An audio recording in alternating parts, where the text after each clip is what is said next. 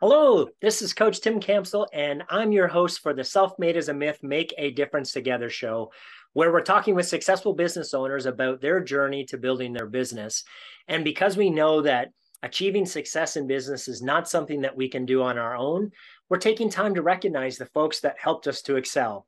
Today, I'm excited to have a fellow business owner from Indiana with us today.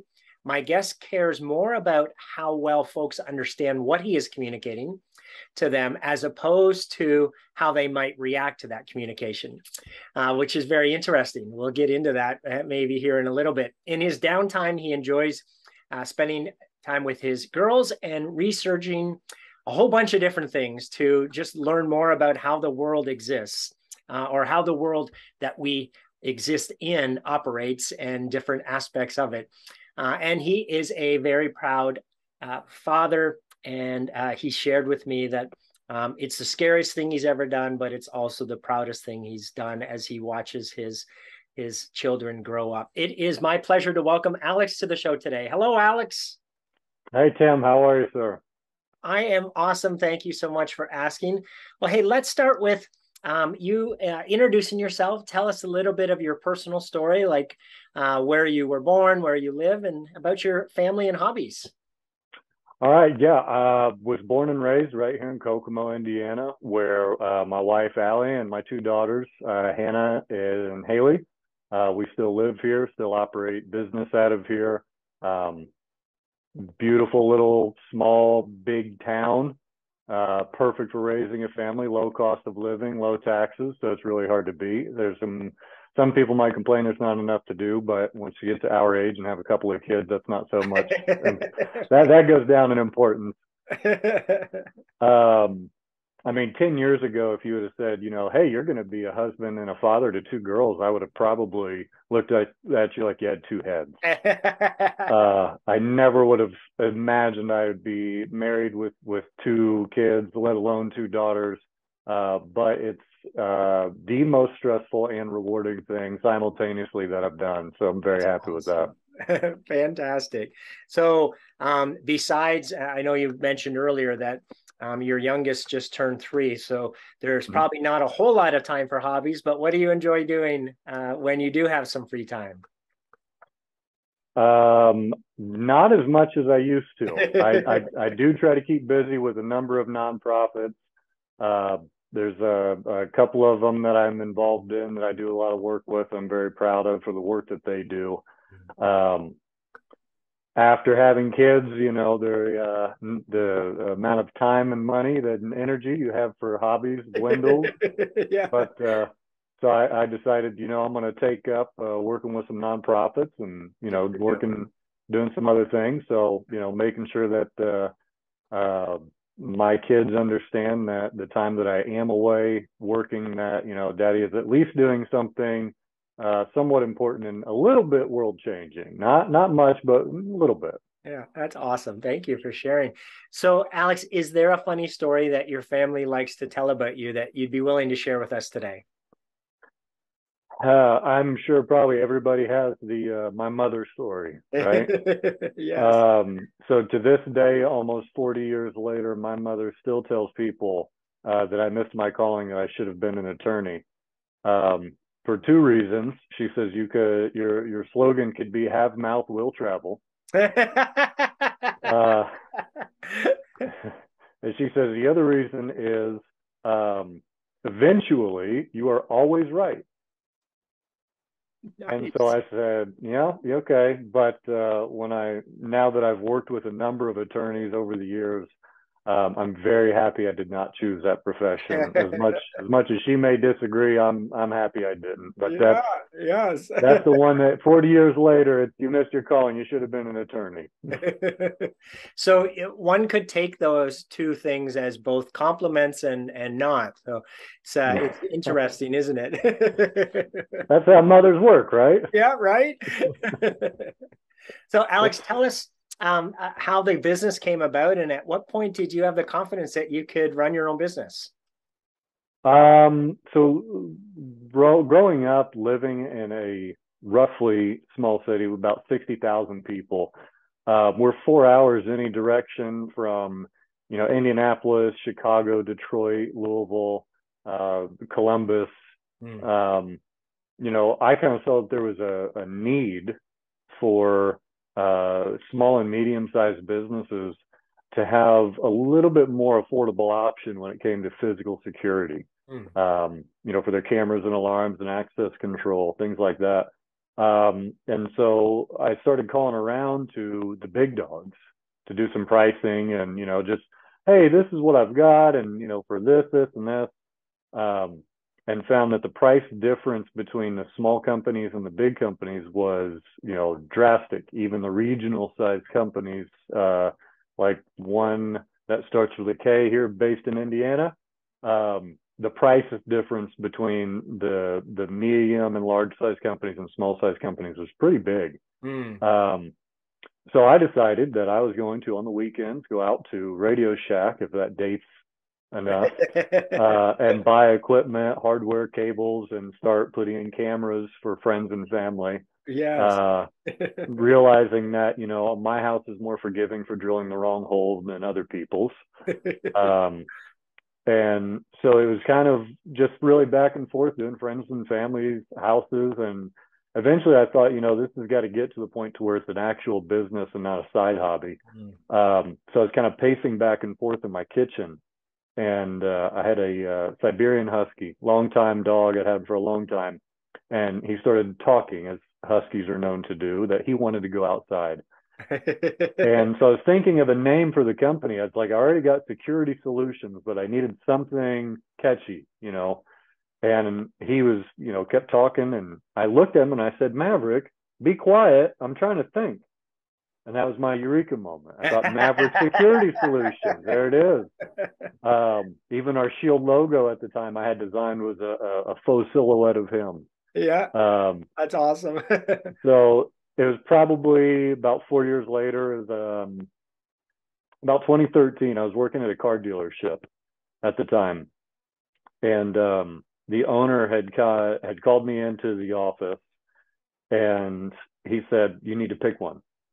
And at first, I didn't understand what he was talking about because I didn't think it was really interfering with my day job, but apparently, while I had both my feet in my regular job, my brain was completely invested in this new budding business. Sure.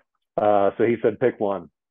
And I said, okay, well, I guess I'm going to pick, running my business. He was kind enough to eliminate my position. So I was able to collect about 6 months of unemployment benefits. Oh, great. Which really helped. I mean, it's like $314 a week. It wasn't much, but it was better than a swift kick in the rear end out the door. And okay, you made your choice. Bye. So by him doing that, I wouldn't say that was confident. I spent a lot of nights staring at the ceiling, wondering how I'm going to fail, just how bad this is going to fail, and how long before I'm knocking on his door. Hey, can I have my job back? But I knew that I had, I didn't realize just how many people at first, but I knew that I had people that I could rely on and lean on to kind of guide me and give me a little bit of help here and there. And so that boss at the time was the first one where it was kind of like, okay, here it is, make a choice. And I did. And again, I don't know if I was confident at the time, but I did it. So it was kind of, yes. We're going to do this. There you go. Yes.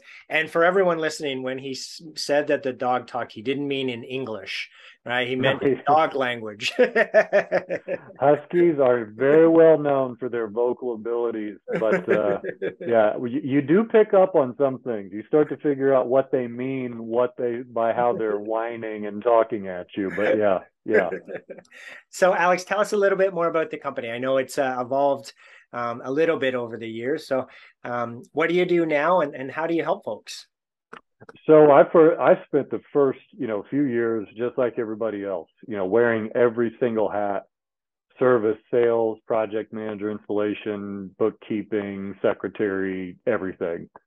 We had, I want to say our gross sales had topped 100,000 for the first time. I believe it was 2014. And I knew at that point I needed help. Like I couldn't do all of this by myself. So Started looking around, started hiring some technicians, uh, poaching them from other companies at first because I needed guys with experience. I didn't have time to hold hands. Yeah. And so by 2016, I think I was turned down, I'd say roughly 6 banks for loans, lines of credit to expand and have that capital to really expand.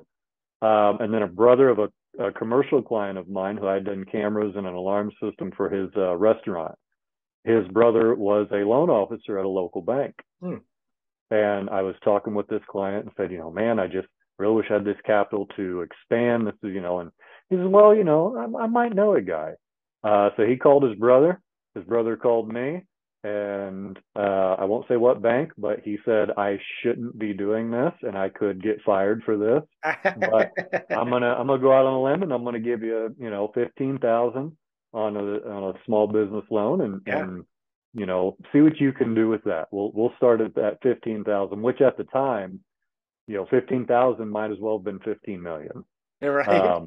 Just an absolute game-changing amount of money. I was able to buy a couple of used work vans for the technicians to work out of, so we didn't have to keep trading and sharing. Hire another full-time technician, sales, secretary. By 2018, we had 4 full-time, 2 part-time technicians, 2 full-time salespeople, dedicated project manager, and an administrative assistant.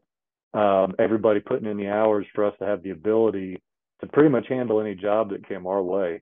Right. So we were offering the same equipment and the same installation times as the medium and big size companies, but for about 30% less. And the same quality as well. And so a lot of times our quality was better. Sure. Because we didn't have the constant rat race of, okay, moving on to the next job. We were able to take our time a little bit more than the bigger guys. Yeah. Later in 2019, when the tariffs and trade wars started heating up and security equipment got on the block and they were talking about 30% tariffs, I thought, that's the death knell for us because our 30% margin under the competition is going to get eaten up by equipment costs. Sure. And so I decided, what? Well, there was also to the DIY market. 2019, you have, Ring and Nest and Simply Safe, and, people are buying stuff online and building their own system and shipped right to their door. So I decided, what? Let's shift gears from integration and installation and service to consulting. So I worked with the contacts I had made in the industry. We got all of our technicians employed. Every one of them was making more money and getting better benefits because they went to bigger companies. So that was a big benefit for them. Project manager was the same way, salespeople, admin assistant, they were all able to get resettled, making more money, better benefits. So that was my big key thing. And then we basically just transitioned from, Maverick Security Solutions, systems integrator to Maverick Secured, physical security consultant. And luckily enough, by 2020, with COVID coming around in 2020, we had already made the transition. So while other companies were struggling, I was doing okay. And I'm very happy that I made the transition when I did. And there was absolutely no foresight. It was 100% luck, dumb, blind, completely stupid luck that I did that at that time. Sure. Yeah.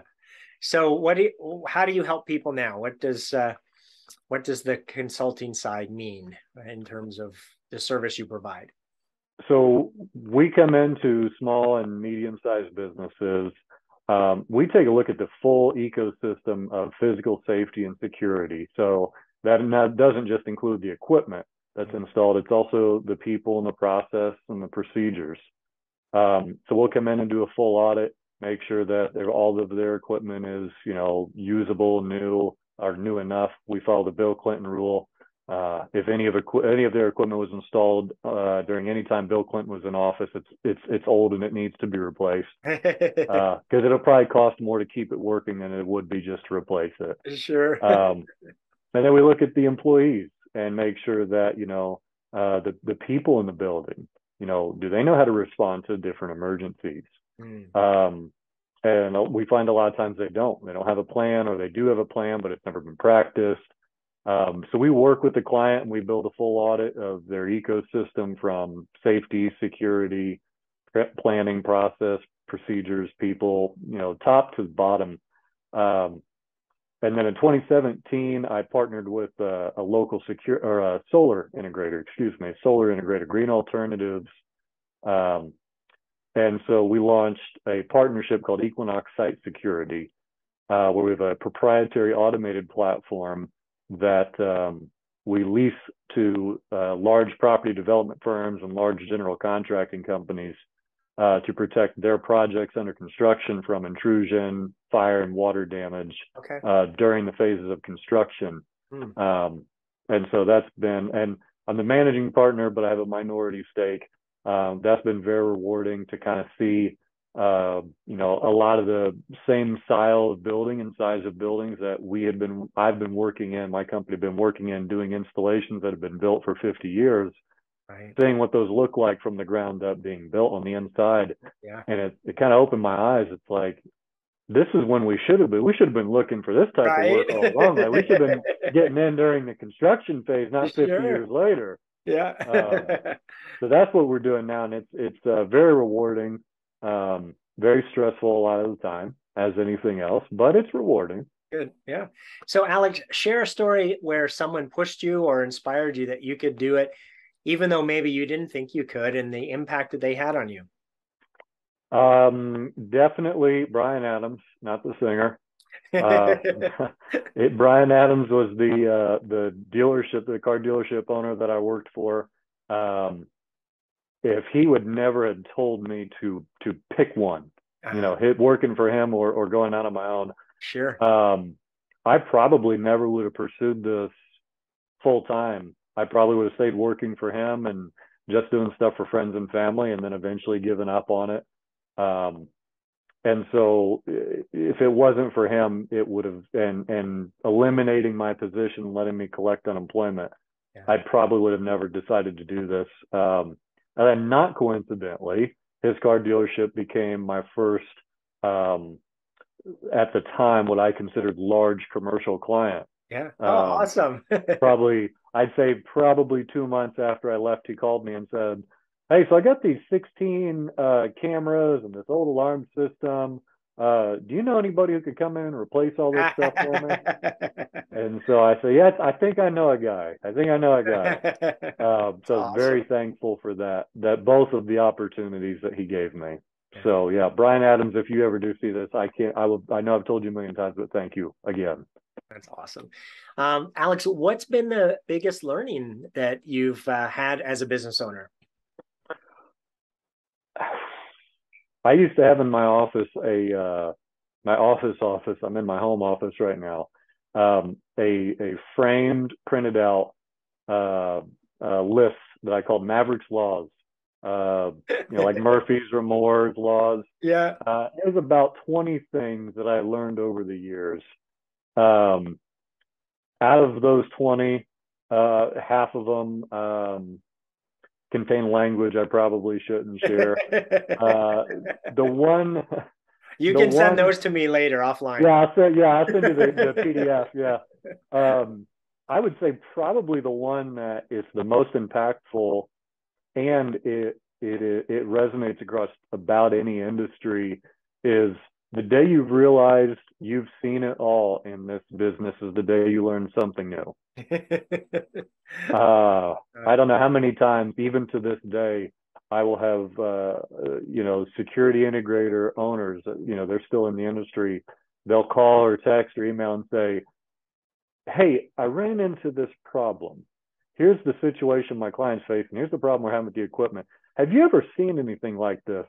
And I know by the time they've gotten to me, they've exhausted everything else. And, I'm at the very bottom of the list. And so I learned something, even to this day, not being an integrator. I still learn new stuff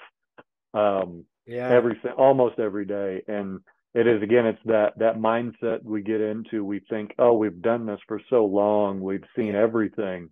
And then we learn something new, and it takes us by surprise a lot of times. And sometimes the surprise that takes us by is not a good one. Right. But Yeah. I definitely learned that every day when I said, okay, now I've seen it all. Yep, I learned something new. Yeah. Yep. It makes me think of, so I have a coach, and I can be coaching my clients and having repeat things coming up with multiple people all week. And then when I meet with my coach, she points it out for me. And I'm like, damn it. Yep. Yep. Yep. Absolutely. So, Alex, we know that business success doesn't happen in isolation. So, tell us about one of your biggest challenges during the years, and maybe a fellow business owner who came alongside of you and helped you get through that. Far and away, the biggest challenge I dealt with, we had an employee who was not only stealing, but was undermining the company and the company brand simultaneously. I discovered he had taken an invoice and used, I presume, Post-it notes or some sort of adhesive paper to cover up the line items, and then put that in a scanner and made copies of it. So he had basically blank invoices that he was then going and filling in by hand and having clients pay him personally. Wow. Yeah. And then was using our company accounts to purchase all the equipment to go install on the weekends. And then the alarm monitoring, he was adding their monitored alarm system to our central station account. And so I think even he had tried to set up a merchant account to accept cards to be deposited directly into his account, but it was a personal account and not a business, so they wouldn't let him. Wow. That came out during the discovery process and the small claim suit I had to file against him. But so that was a big challenge because I'd never really dealt with anything like that. And so I was talking to another security integrator owner, and he helped me immensely, really mainly by keeping me focused on cleaning up the mess. Yeah. Reaching out to those clients that had been bamboozled, and making sure that we took care of them, because they had an invoice with our company logo. Yeah. They had a contract that they had signed with, our company logo and our terms of service for their monitoring. Right. So I didn't want to leave them out in the cold. I didn't want to have, a bad name attached. So he helped me by keeping me focused on like, hey, stay focused, clean this mess up, take care of the clients. But also by reminding me to not be consumed by my emotions about what had happened. Yes. That was that was the hardest part by far. Yeah. Keeping my cool. Yes, those emotions can get the best of us, can't they? Oh man, I had a lot of words that my attorney very wisely advised me to just keep to yourself. Yeah. Yeah, we've had a similar experience and had the same type of advice. So I guess those people who have lots to say and are always right in the long term are maybe we should just listen to them, right? Every once in a while, hey, even a broken clock is right twice a day, right? It swings around eventually. Yeah. If you wouldn't mind sharing, what's the name of that person who helped you? I'm not going to share his name at the time right now. He's got some personal things and some business things that he's going through. So no problem. All right, I appreciate that. But yeah, I'd keep his name out of the public eye as much as possible for now. Yep. But I could share it to you later. All right. So Alex, if I ask you to pick 3 people in your business owner journey that you're most grateful for being there as part of contributing to your business growth, who are those 3 people and how they help you?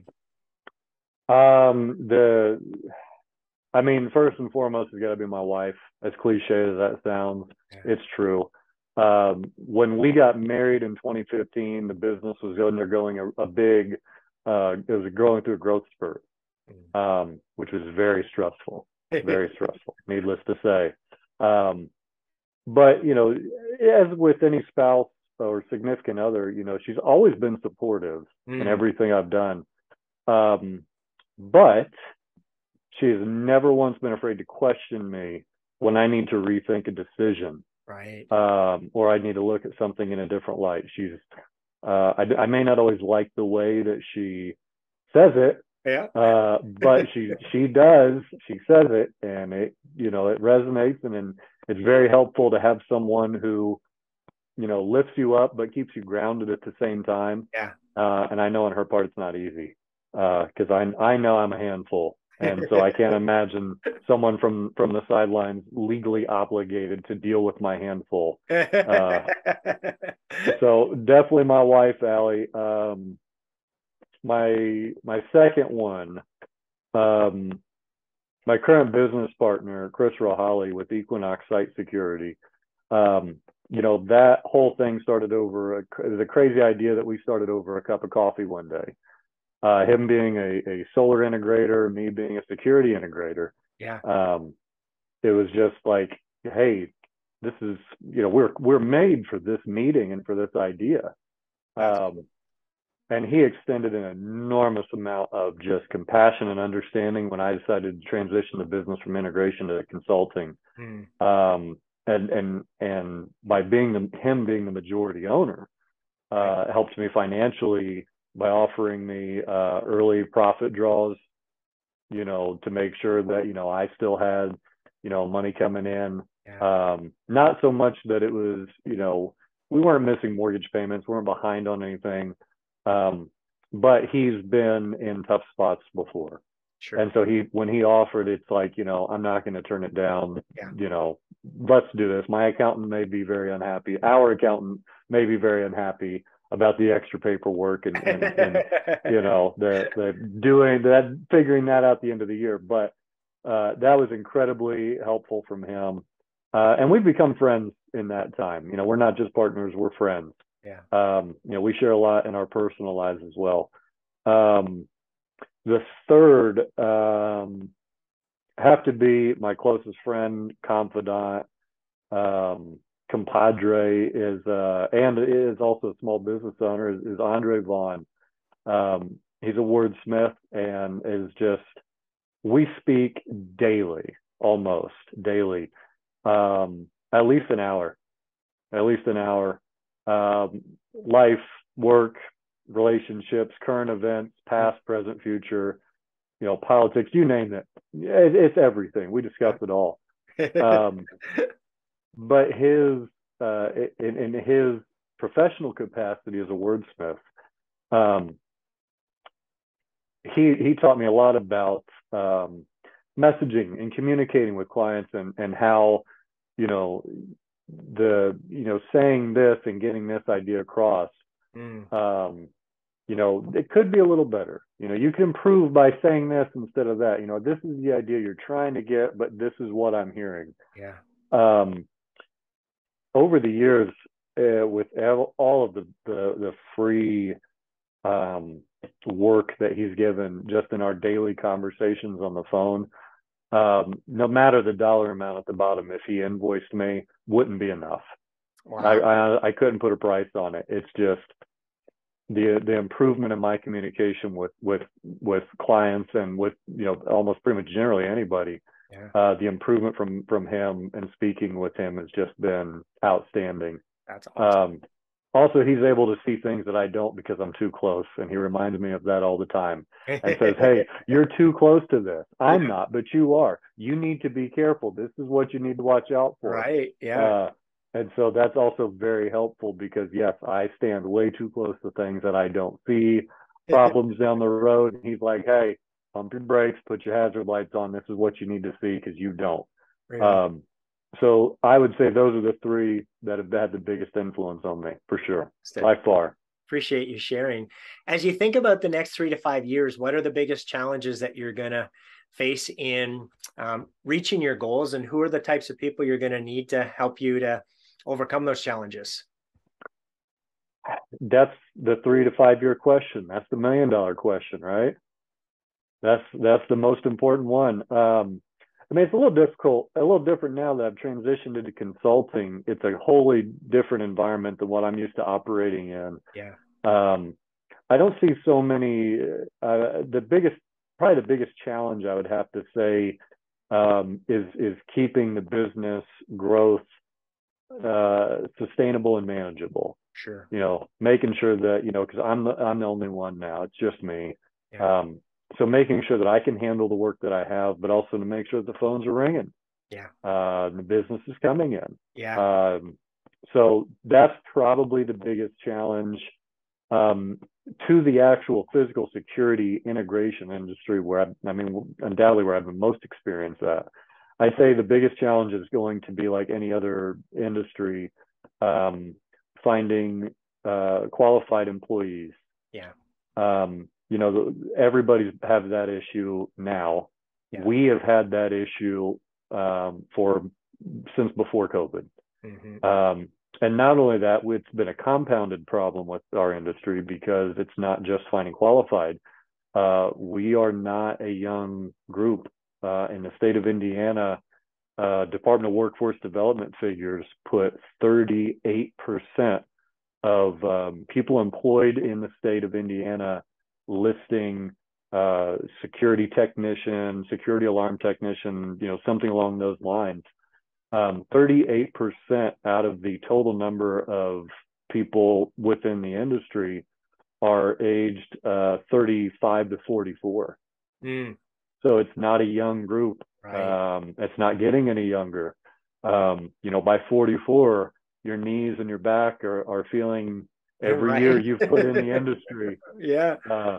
So finding qualified and younger people to get involved in the industry. I'm currently working with Ivy Tech to get a certificate program started. Oh, great. To train this younger generation and get them interested, Awesome. get them involved.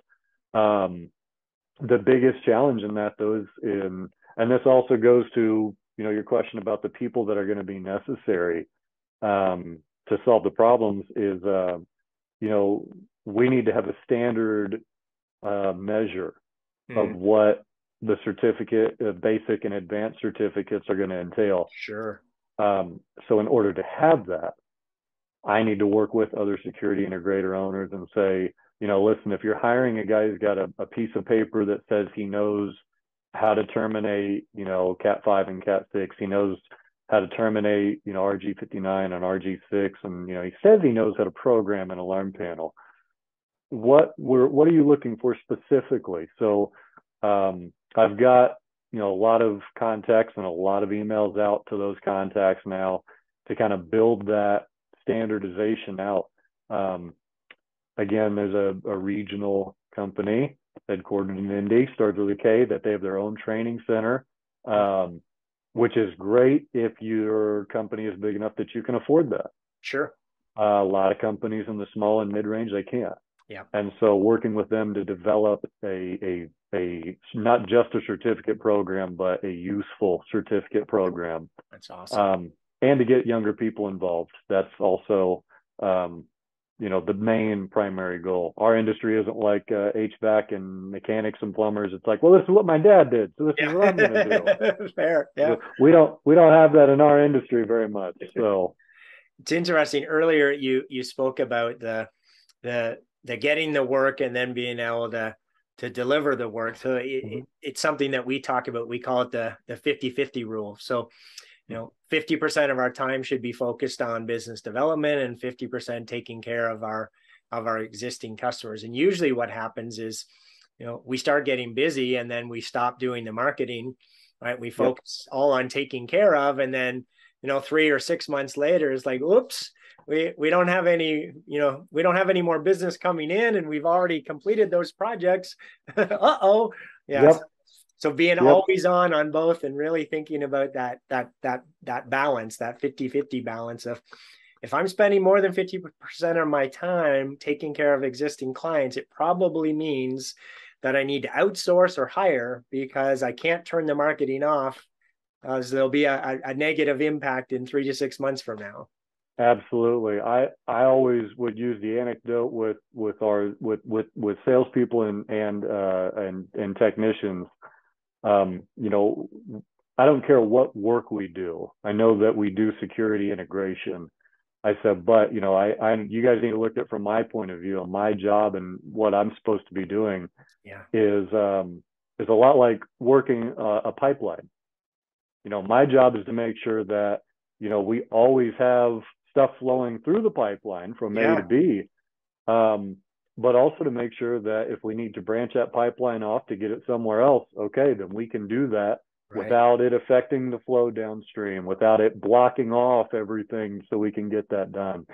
And then I would also tell them, and then I'm also the psycho running around with duct tape, patching up holes in the pipeline all the way up and down. Right. And so so the 50-50 rule, yes, I would joke with my guys that for me, it's like a 50-50-15. That 115% of my time. So 15% of my time is patching all these holes Yeah. along the way and all the leaks that pop up. Yeah. But yeah, that's absolutely the case in just about any industry. So Jim Rohn said that we become the average of the 5 people that we spend the most time with. So as you think about that advice or think about that quote, what advice do you have for business owners who are trying to do it on their own? So many good ideas, so little time.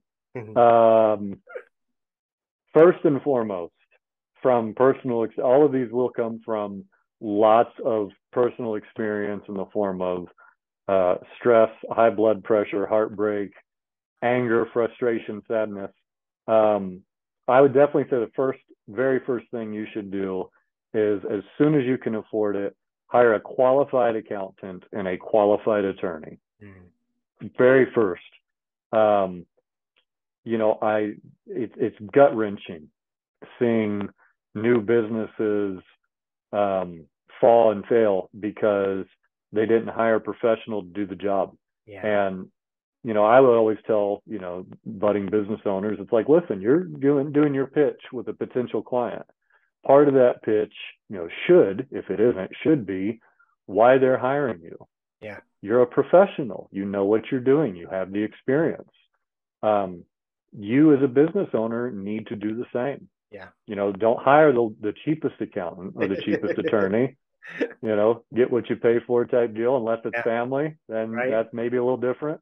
And then the reasons behind those specific professions, accountant and attorney, is a single mistake with the IRS or one lawsuit can kill any small business, any startup business, very, very quickly. And not being prepared for that, it breaks my heart when I see new businesses go down, even existing businesses, because they didn't have qualified professionals. Sure. Number 2,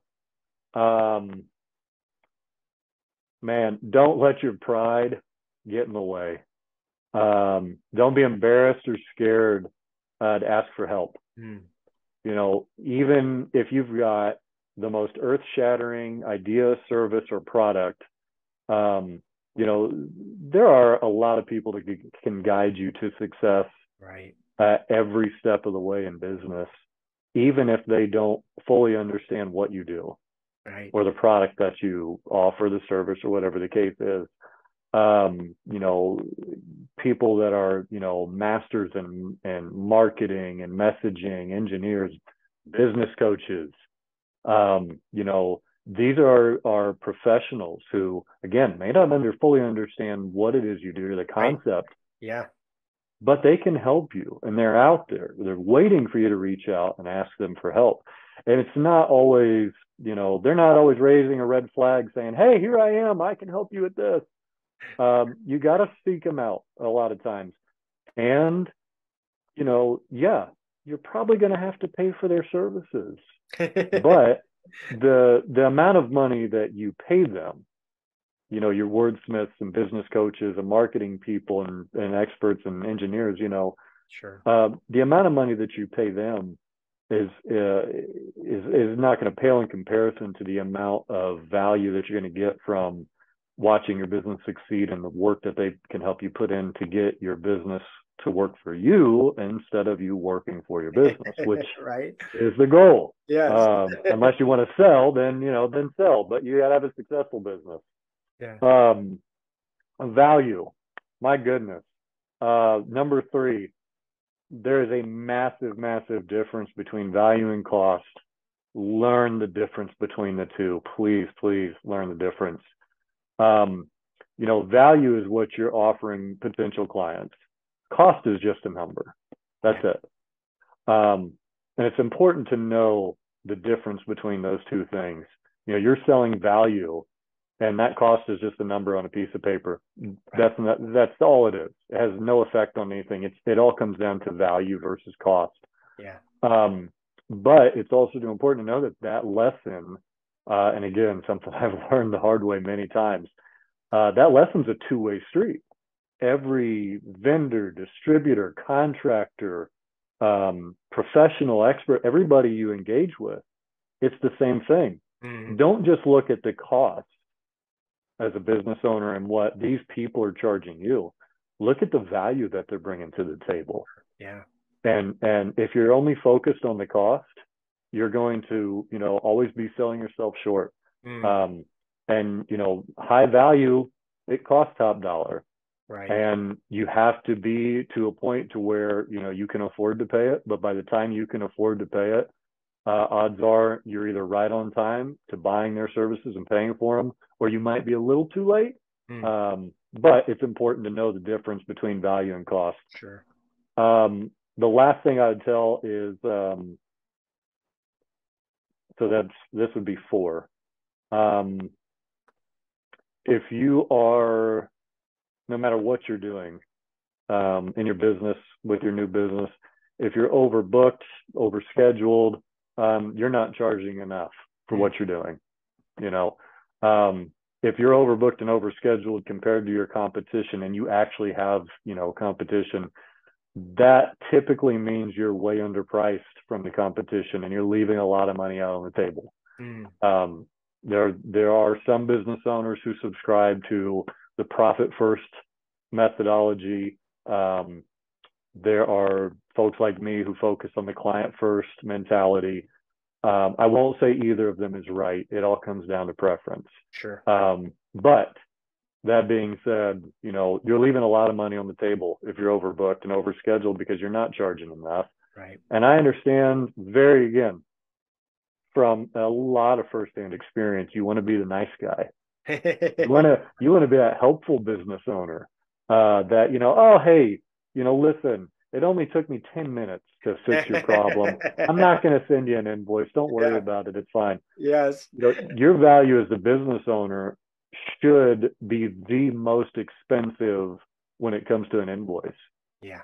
If a client demands they work with you when you have qualified people underneath you that could do the job just as well as you could, but they demand to work with you, that is the top hourly rate. Yep. Clients have got to pay the top rate to get that.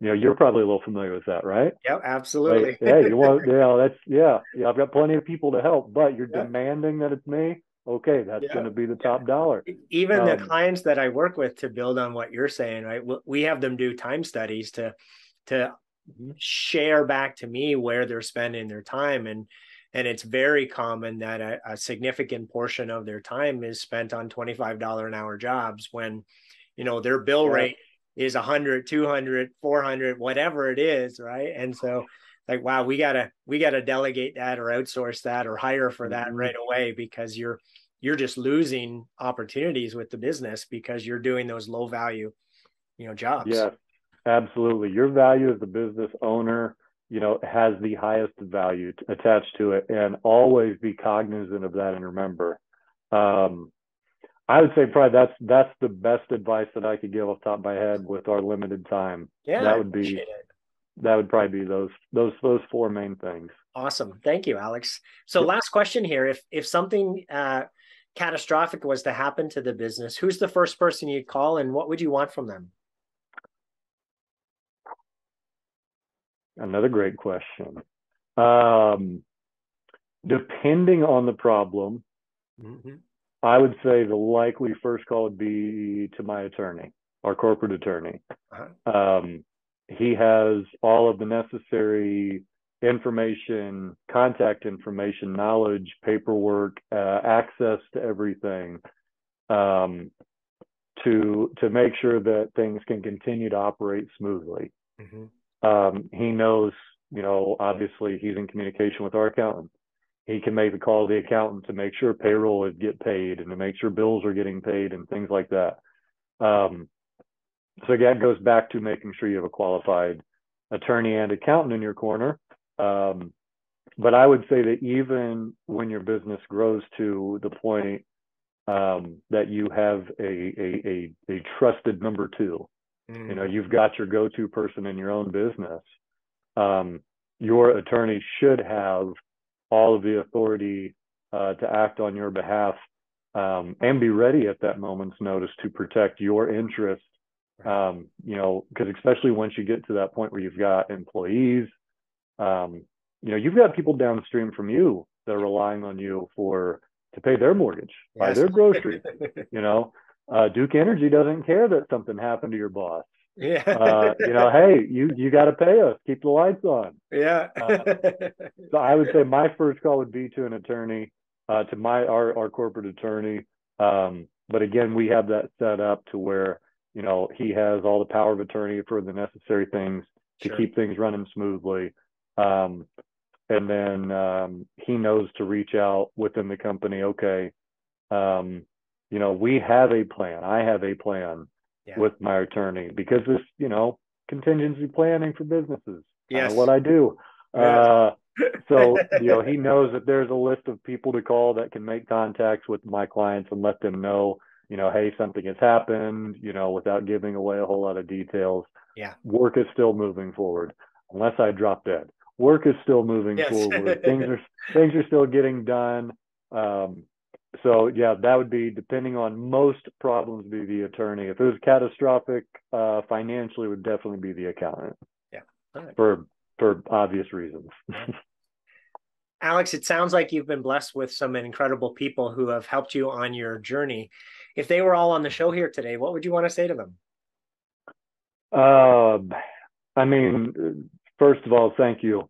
Absolutely, to any and every single one of them.